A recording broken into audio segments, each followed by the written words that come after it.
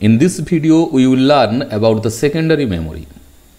Secondary memory is the computer memory that is non-volatile, persistent and not immediately accessible by the computer processor. It allows user to store data and information that can be retrieved and transmitted. The most common type of secondary storage device are magnetic storage device like hard disks, floppy disks, magnetic tapes, optical storage device like CD, DVD, etc. and flash memory device like Pendrive, memory card, etc. Now we will know about the hard disk. Hard disk is a storage device that is designed to hold data or information permanently.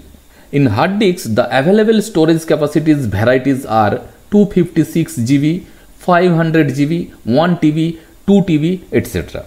On the left hand side, this is the outlook of hard disks. It is made up of plotters, which are a collection of disks. On the right hand side, this is the internal structures of hard disk drive. There are two types of hard disks, internal and external hard disks. An internal hard disk is built within the computer, while an external hard disk drive need to connect to the computer using a cable to access it. Now we will know about the SSD. SSD stands for solid state device, which is a type of storage device that is used in computer system. In right side, this is the outlook of SSD device. It is faster, more durable, more compact and consume less energy. This non-volatile storage media store persistent data on solid state flash memory. It is also sometimes called a semiconductor storage device, a solid state device or a solid state disk. SSD replaces traditional hard disk drive in computer and perform the same basic functions. Now we will know about the floppy disk. A floppy disk refers to a magnetic disk house in a square plastic container. In right side, this is the outlook of a floppy disk device. It was mainly used in past to store information and then transfer it from one device to another device. There are two types of floppy disks according to the disk size. One is 3.5 inch, which is 1.44 MB storage capacity, and another is 5.25 inch, which is 1.2 MB storage capacity. A computer must consist of a floppy disk drive for using a floppy disk. Now we will know about the CD. CD stands for compact disk, which is a type of secondary storage media. Its surface is covered in track and sector. This is the outlook of a CD surface.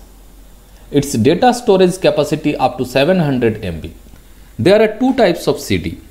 One is CDR, compact disk read only, and another is CDRW, compact disk read write. Now we will know the DVD. DVD stands for digital versatile disk. It resembles a CD, but it has large storage capacity. It is two types, DVD-R, digital versatile disk read only, and another is DVD-RW, digital versatile disk read write. This is the outlook of a DVD. Now we will know about the pen drive.